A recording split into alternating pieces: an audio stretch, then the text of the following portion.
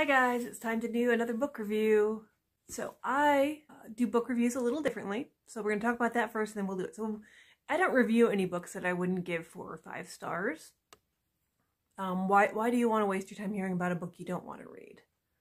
I don't want to talk about it. I'm sure you don't want to hear about it. So every book I review would get 4 or 5 stars. But instead of stars, we're going to talk about the different emojis I would get them that kind of decide the book and see if you can guess the book before I get to the end, okay?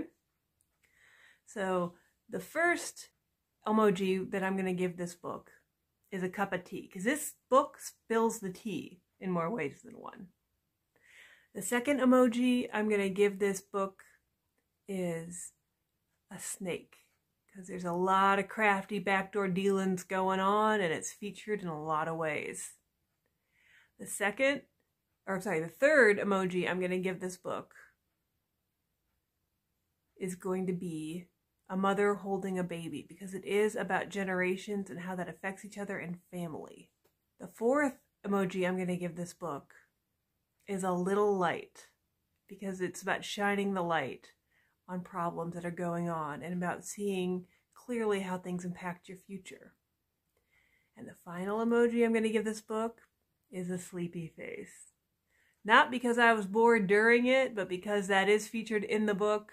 And being sleepy is certainly something I can empathize with. My favorite reading in this book was on page 138, where they discuss the different ways that you can be educated and how education affects people. Do you know what book I'm talking about yet?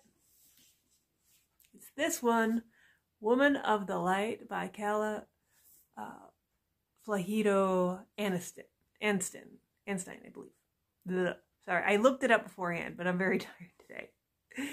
I really enjoyed it. It was one of my book club's reads for last month that I didn't have time to get to that month, and I was only reading Black authors.